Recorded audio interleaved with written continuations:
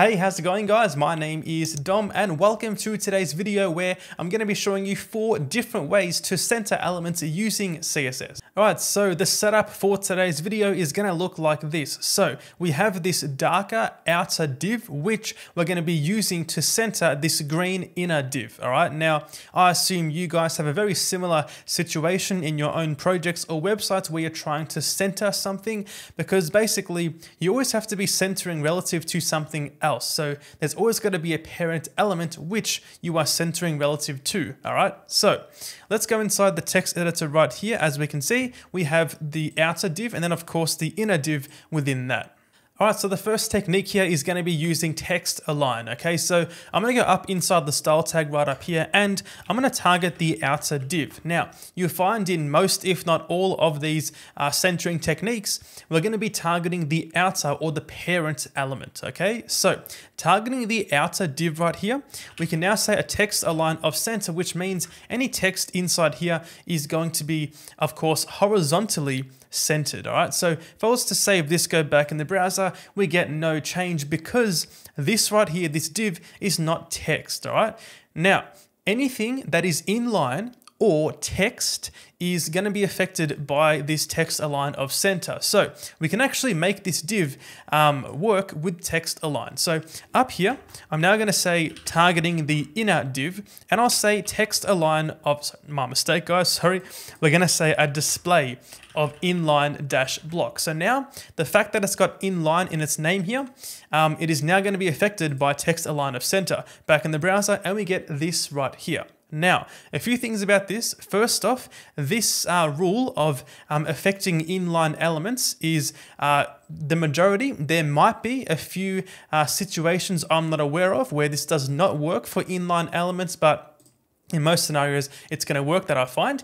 And also, having a display of inline block might cause other problems with your content. So as an example, you can no longer set a height in some scenarios. Of course, inline block lets you set a height, but if you were to use inline, this now prevents you from setting a height on your element. So just be careful with this technique here. And also it's only going to allow you to center horizontally and not vertically as well.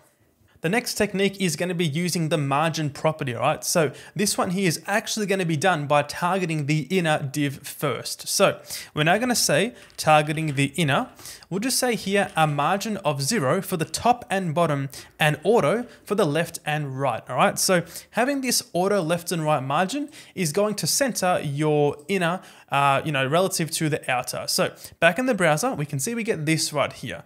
Now, this is only going to work if your outer has some sort of width. In fact, many of these are only going to work if that's the case. But also, this does not work for text or inline elements. Okay, so as an example here, if I was to make this a span instead and then just say something like hello, this span tag is not going to be centered. So back in the browser, and it is in the top left corner. One more thing about this technique here is you can't actually say auto for top, bottom, left, right in order to make it vertically and horizontally centered. So we can see putting back the inner div here, we are going to see in the browser now that we have only the horizontal center. So having that auto top, bottom did not actually do anything. Next up, we've got centering using Flexbox. So this right here is one of the preferred techniques of these 5 in today's video.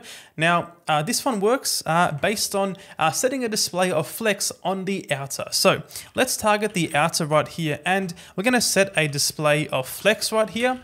Now, by setting this display of flex, it's going to be very similar to the default block display of divs. So you shouldn't encounter many issues by using display of flex. Now, the main part of this here is going to be to say justify content of center. So by applying this here, it's saying, look, let's get the content inside the flex and put it in the center. So back in the browser, we get this right here.